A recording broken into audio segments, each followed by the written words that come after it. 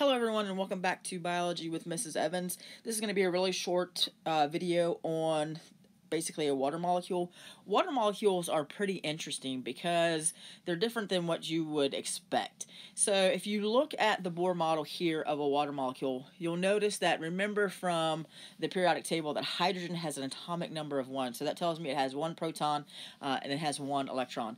Remember, protons are in the nucleus of the atom, and then electrons are basically floating around, remember, in the electron cloud. So hydrogen has 1, and remember, it wants to have 2 in that first level, so it's either going to share an electron or gain an electron in order to fill that. So what happens is the hydrogen is going to form a covalent bond here with oxygen.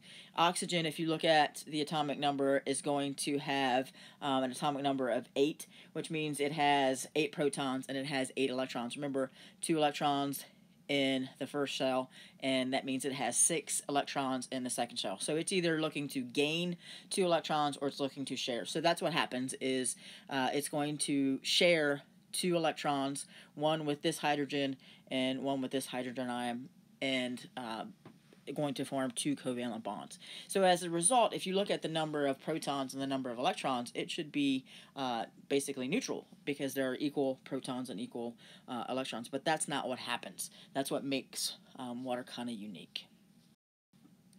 So because the electrons are not equally distributed between the molecule of water.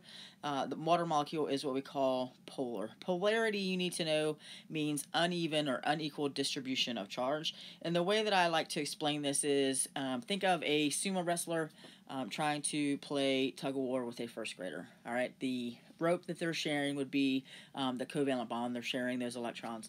However, the sumo wrestler obviously is much bigger. Is going to have a bigger or a stronger pull on that rope than the first grader. And in that example, the sumo wrestler would be oxygen and the first grader would be hydrogen. So if you notice, oxygen is a much bigger molecule.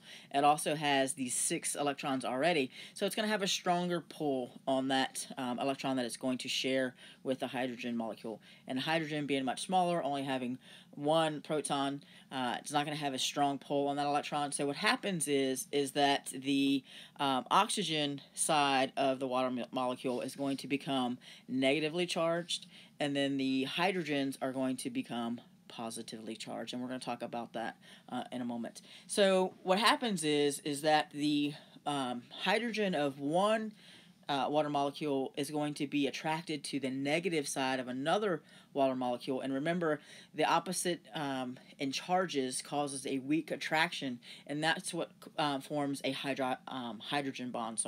Hydrogen bond.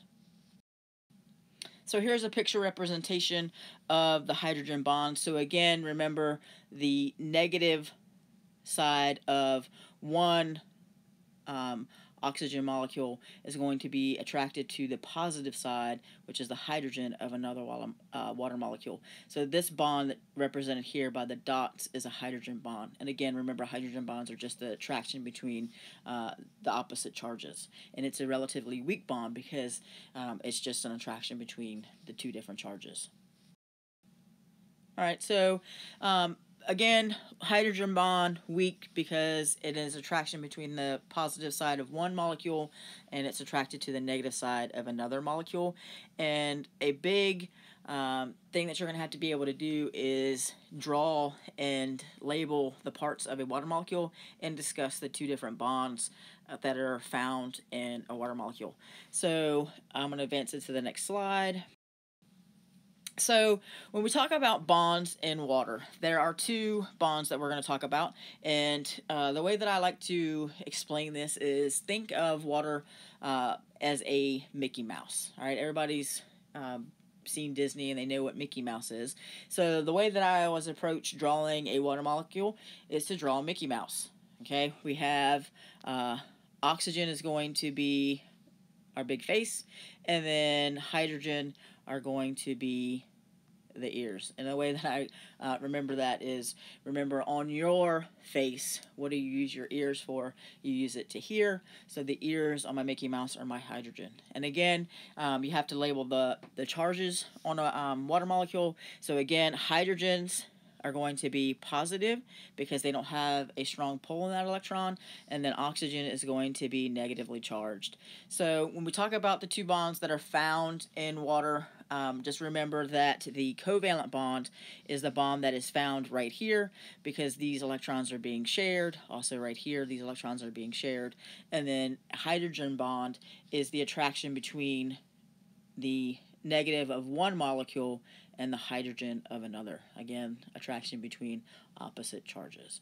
So you're going to want to pause the video, draw the water molecule, and make sure that you can label and also discuss the different bonds that we find in water. So covalent bonds are found in the molecule of water, meaning between the hydrogen here and the oxygen as well. And then hydrogen bonds are found between two different water molecules.